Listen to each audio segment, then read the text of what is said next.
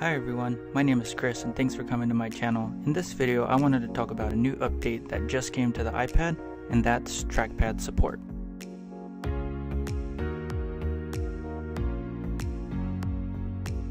iPadOS 13.4 is bringing trackpad support front and center, and I think that's going to spark a shift in the way people use their iPads. Personally, the first thing I did when I updated my iPad was pair it with my Logitech MX Anywhere mouse, and I intentionally tried to use this as my main setup. Now, I use my iPad a lot for work. It makes responding to email, chats, and attending video calls a lot easier. Pairing your trackpad or mouse is just as easy as pairing any other Bluetooth device. You go to the Bluetooth menu, you search for your device, and it should be connected pretty quickly. Once the mouse or trackpad is paired, you should see a transparent pointer somewhere on your iPad. So here I just opened up a new note in the Notes app, and you can see the transparent pointer there, and you'll notice that whenever you don't use it or you don't move it, it disappears. So here you see how it disappears. I type a note, it goes away, and then I move the trackpad again, and then it comes back. You're also able to see how easy it is just to highlight text with the trackpad.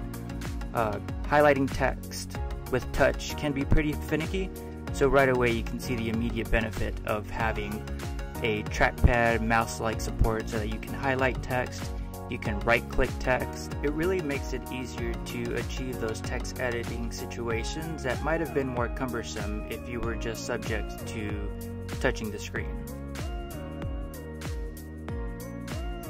So this is a bit more of an in-depth example.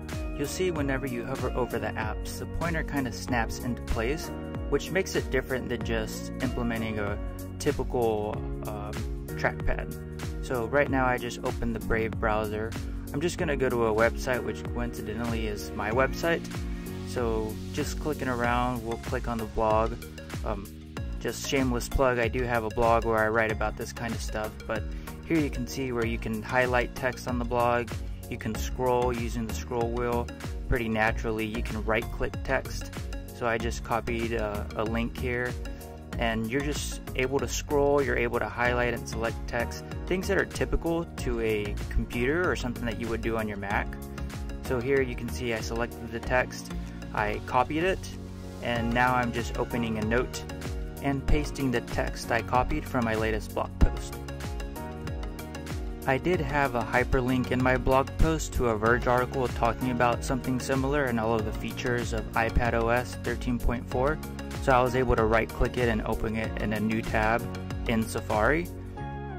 Another interesting thing with trackpad support is the way you interact with Apple menus. So if you go to the top right and you click there, you'll access Control Center where you can interact with it as you normally would. One of the interesting things when you're using a mouse is if you scroll down using the scroll wheel, you open Notification Center. So here you see I was able to clear a message and see music that was playing, and just scroll down again to pull down my most recent apps and Siri suggestions. And it's just a different way of interacting with your iPad without touching the screen. And that leads me to my point. I think this iPad update is going to change the way that people use their iPad, but I don't think it's enough to get people to replace their computer, especially at this price point. However, I do think this is a step in the right direction.